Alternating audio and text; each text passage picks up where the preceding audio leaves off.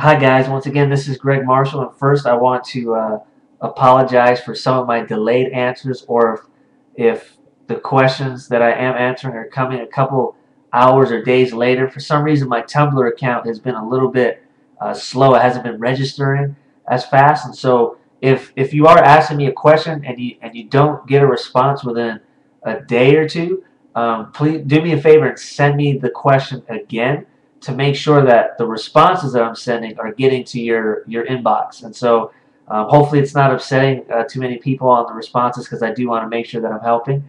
Also, we do, our grand opening is next Tuesday, so I'm pretty excited about that. Been really, really busy. So also I apologize on not responding as quickly as I can, but I will definitely respond. And things are getting exciting. So when we open up, I'm going to make sure to take some video and show some things to you guys to see how our gym's set up, how our trainers work, how our whole system works, and I'm just extremely excited. I can't wait.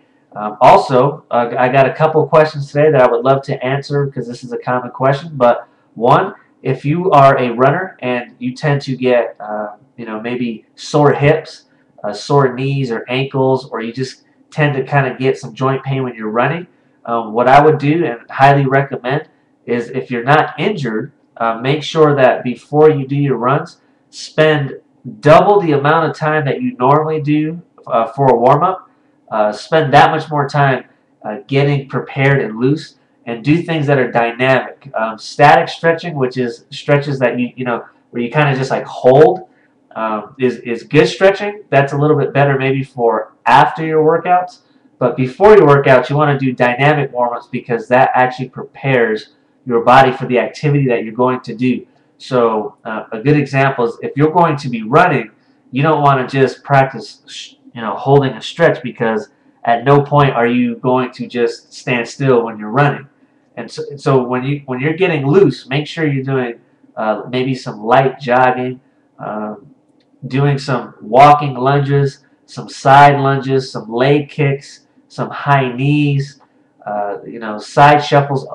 Do these different types of exercises that can really get those muscles prepared and ready to go. You can even do some very light plyometrics, like squat jumps, split squat jumps, just to get that internal body temperature a little bit warmer, get those muscles prepared, and that will help prevent muscle injuries or muscle pulls, and it'll also help you to perform better when you do your races or your runs, because your body is more prepared for the activity that you're about to do. So those are some tips on how to deal with maybe some muscle pains or hip pains in your body. Another question I got is, if you are sick and you feel that if you're anything like me and you're kind of addicted to moving around and working out, and you don't like to just lay in bed, what I would suggest is, don't do any very rigorous weight training or anything that's going to break down your muscle fibers. What I would do is, if you got to get that workout in, sometimes it's good to get the blood flow moving, and I would do some light cardio. Not pushing it very much, just getting your body moving so you can start to remove toxins and things like that. So don't overdo it, and it is based on an individual basis, and it is based off of, if you feel like you can. Your body will give you signs on if you're prepared to work out or not. And one of the things that you don't want to do is prolong your sickness by breaking it down too much. So make sure, if you are sick, you get plenty of sleep. You're taking your multivitamins. You're eating healthy, getting fruits, vegetables, plenty of water in.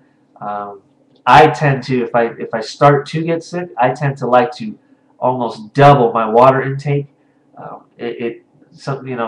For me, it feels like the water is removing the toxins and kind of getting things out of me. So, hopefully those tips help. I'm really enjoying the questions, the comments. I got a great compliment today with people.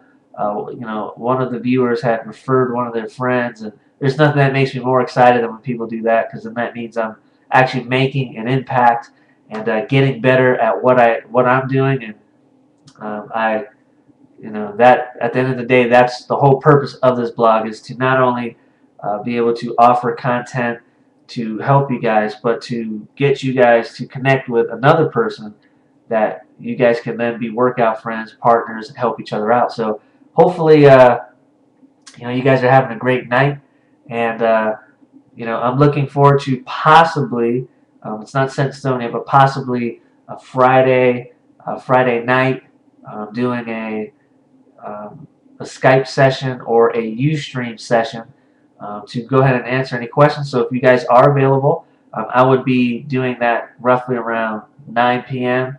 I live in Utah, so 9 p.m. Utah time. So whatever time that is, I think that's 11 p.m. East Coast time. If you guys have a preference and you would like to see, if you would like me to do it at a different time, leave a comment or send me a direct message. I'd be more than happy to try to make it a little bit more convenient. So you guys have a wonderful night.